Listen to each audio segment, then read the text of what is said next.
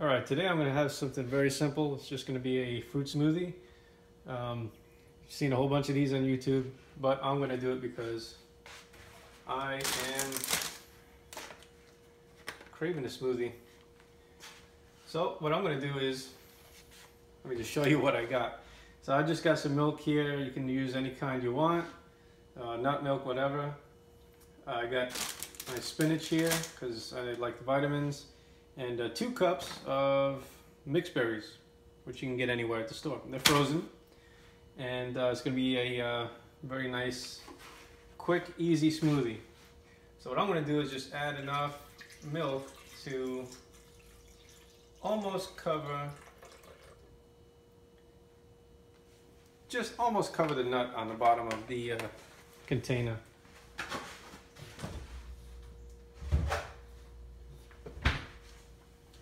Then I'm going to put the spinach in there, and I just grab a handful, nothing too crazy. And 2 cups of my frozen berries. Now the trick with the Vitamix, the old style ones, when it comes to using frozen fruit, is to run the machine longer. And there's a reason for that.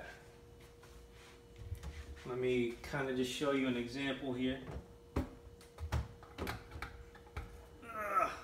have so many things in here that I can't get out. Okay.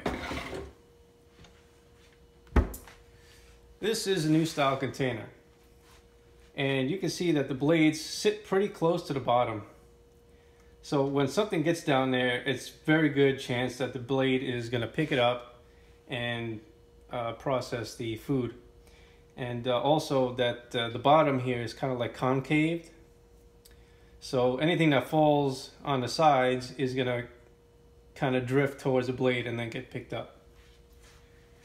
But with the Vitamix, the new style ones, the old style ones, excuse me, I got another one of these containers here. Old style Vitamixes, you can see that on the bottom it's flat, and the problem with the bottom being flat is obviously you can't have food get drawn into the blades as easily.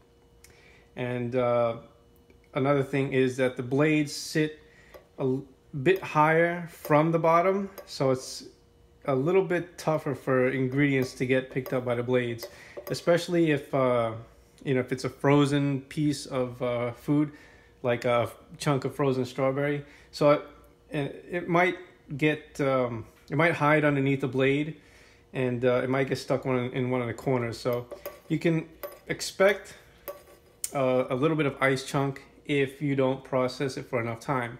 If you process it for a longer time, the frozen strawberry chunk will eventually soften up enough to get drawn in by the liquid and get processed by the blade. So you just run it for longer. And for me, when it comes to a frozen mixture like this, it takes about 3 minutes, believe it or not, but it does come out nice and smooth and cold. And if you want to just cool it down a little bit more, once it's done processed, you can dump an ice cube or 2 in there. It really doesn't affect the flavor in the overall scheme of things, but that's the trick to doing it with the old style Vitamix. And so I'm going to get started here. Get my action dome in place.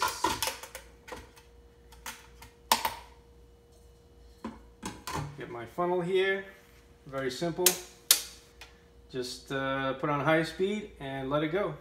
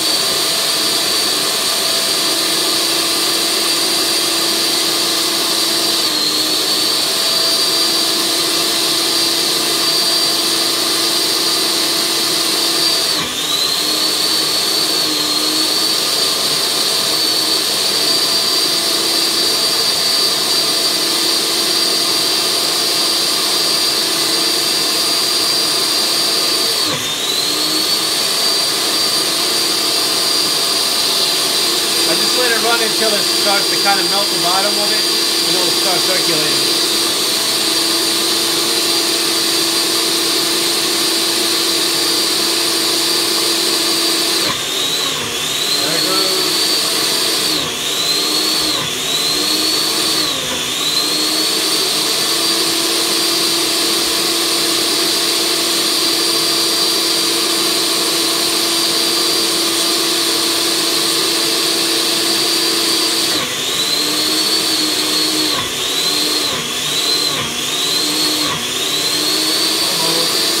This is basically like an ice cream stage. If I dispense it out, it'll just be an ice cream.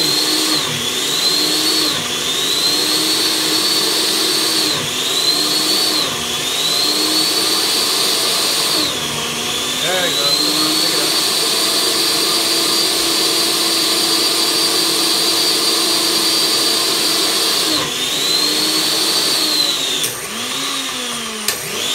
It won't pick it up.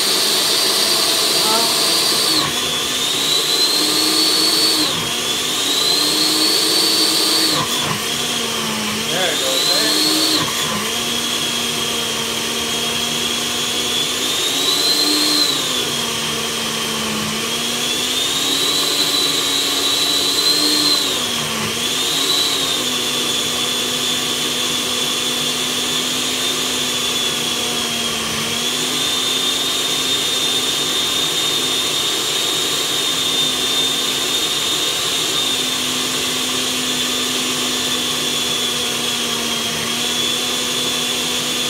There we go.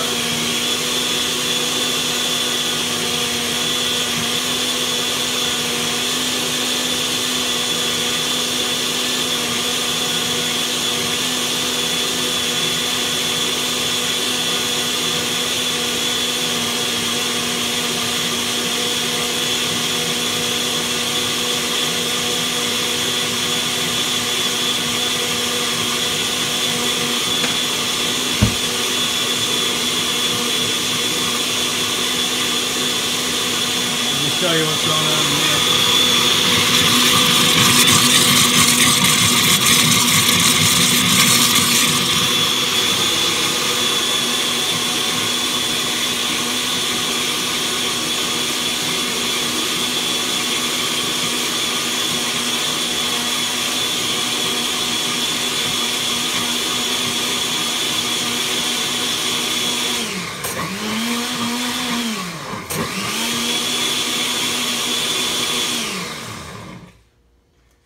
All right.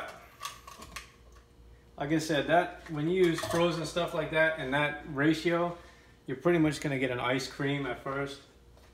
You just let the machine run, and the heat will eventually thaw it out enough so that it can circulate. And it's nice and smooth.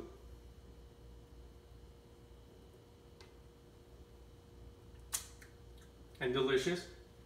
I didn't add any sweetener or anything, so this is an all natural type of smoothie, naturally sweetened, and it's very good. There's nothing left in there, no chunks, no nothing. When you do all frozen strawberries, that you're gonna have probably a little chunk or two every, come out of the bottom. Like I said, the only way to get rid of all that is just to let the machine run longer. And reverse it a couple times and it'll kind of slosh everything around, and it'll pick it up and then process it through the blades. But it's, like I said, not very difficult. It'll do smoothies extremely smoothly, just like the new ones. It's just it takes a little bit more time with these machines. And it's not really because it's any less powerful or it spins any less speed or anything like that. It's just a container design. It's not quite as efficient on the bottom portion as the new ones. But that's it. That's the end of this video. Thank you for watching.